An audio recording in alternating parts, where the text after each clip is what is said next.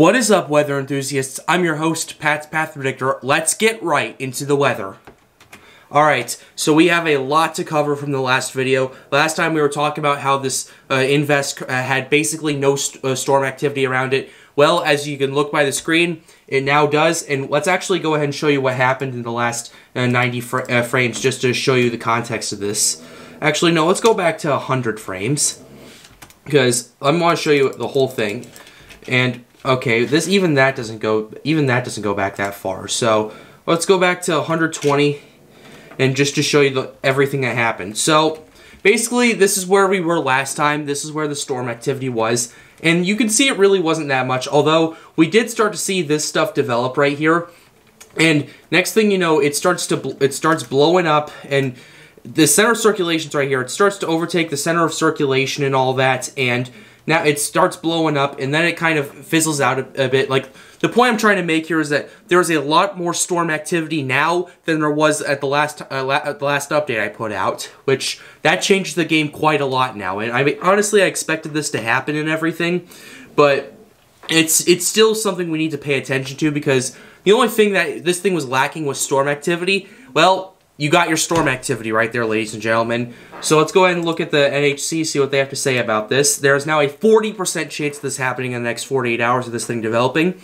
and a 70% chance in the next 5 days. So now there's a high chance of this thing developing, according to the NHC. So let's go ahead and talk about this. Shower and thunderstorm activity associated with a tropical wave located about 1,000 miles east-southeast of the Windward Islands continues to show signs of organization. Environmental conditions appear conducive for further development, and a tropical depression is likely to form during the early to middle part of next week. This system is forecast to move westward to northwestward at 15 to 20 miles per hour over the tropical Atlantic, approach the Windward Islands on Tuesday, and move across the southeastern Caribbean Sea on Wednesday and Thursday. Interest in the Windward Islands should monitor the progress of this system, 40% in the next 48 hours, 70% in the next 5 days. So that's something we need to keep an eye on. This thing's moving at a rather quick pace, around 15 to 20 miles per hour. The average is around 13 miles per hour, so it is moving a little faster than average. We now have our current storm information. Location 7.8 north, 42.8 west. The maximum winds were at 20 now. They're up to 25 knots, which is about 30 miles per hour. So this thing is strengthening. The pressure's down to 1,009 millibars. It was 1,011. And the radius of maximum winds is 90, so that you can tell this thing's starting to tighten up a bit and get more organized. So that's basically what we have. Let's actually talk about the wind shear, because we need to get through this, because the wind shear, like, this system is going to be moving pretty much pretty much between the Trinidad and Tobago and the Windward Islands. And depending on where it goes, like, its most probable chance is like right in the middle. And we could only be seeing 20 knots of wind shear at this point, and that's considered neutral territory right there. Which, like, 20 knots of wind shear. If this thing starts to develop, this thing develops before it reaches the Windward Islands.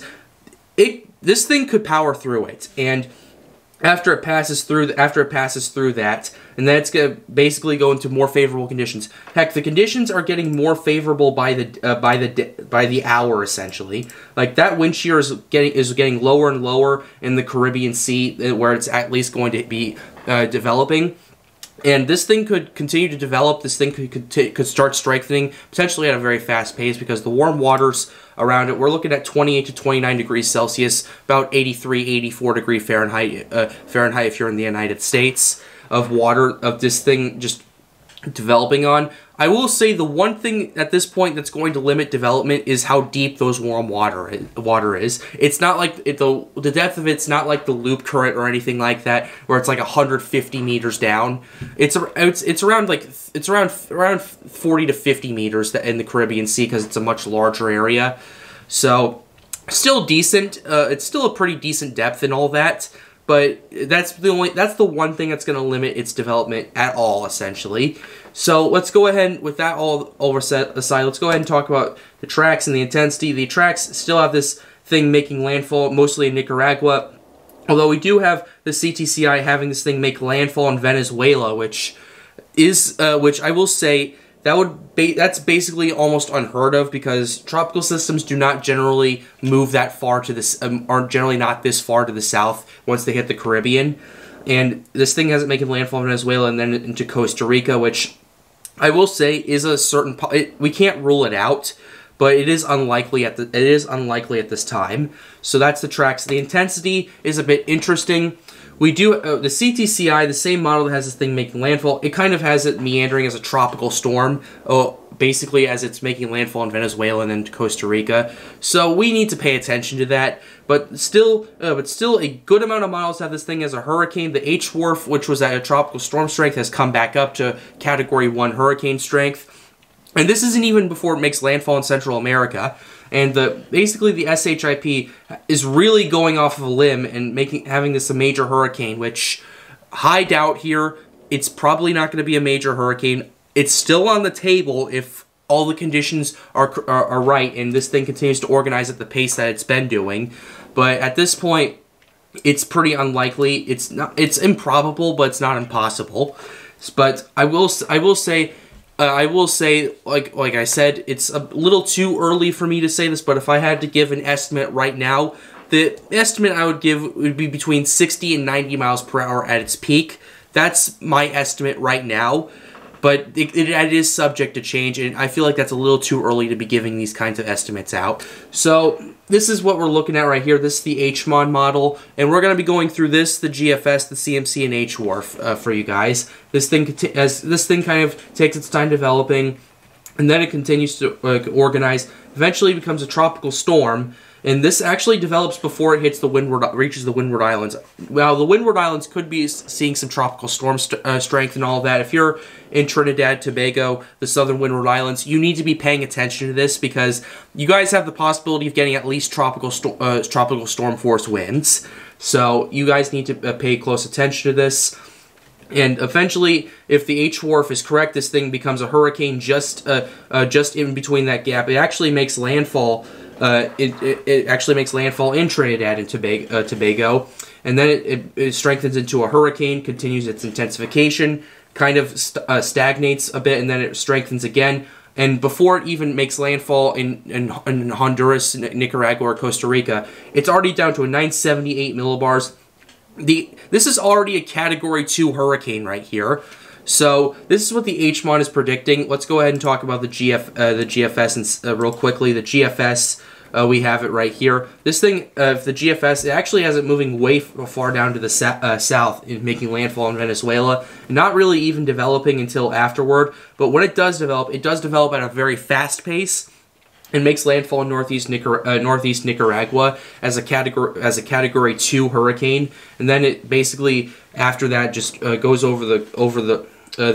leaves Honduras. It goes back into the waters, but at that point it doesn't really even strengthen that much, and then it makes landfall in Belize. Now, I will say if we take a look at the tracks, the majority of the models have this thing making landfall in Nicaragua and just moving through Honduras and Guatemala.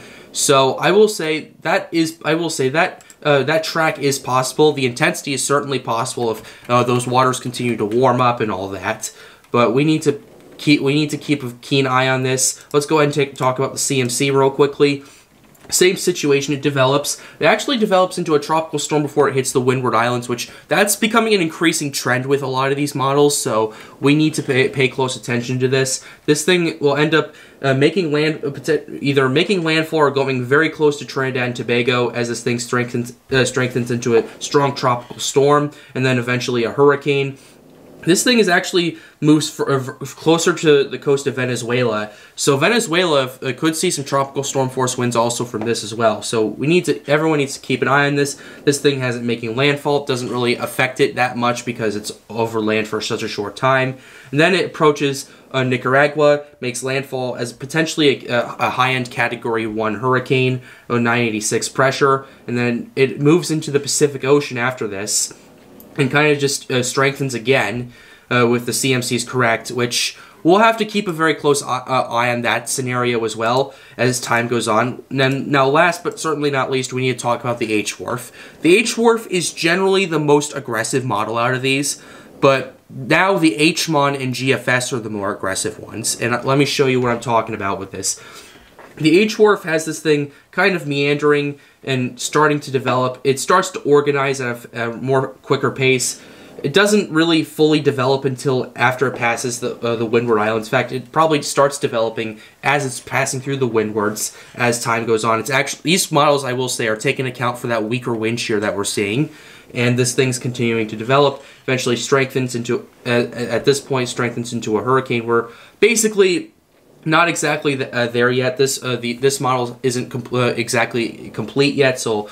So at least from the looks of it, this looks like the H-Wharf is predicting a Category 1 hurricane at this time. So yeah, I just wanted to make this video updating you guys in the situation. A hurricane is still possible. A hurricane isn't, I wouldn't say it's likely, but it is still possible. And everyone from the Windward Islands to Costa Rica, Nicaragua, Honduras, Guatemala, and Venezuela need to pay attention to this. But with that being said, that's going to wrap up this video. I hope you enjoyed it. Be sure to leave a like and subscribe to the channel if you are new. It helps me out and helps me make more videos like these. The goal of this channel is to get more people engaged with weather, which is what I hope I am doing with these videos. But with that being said, have a wonderful day. Stay safe.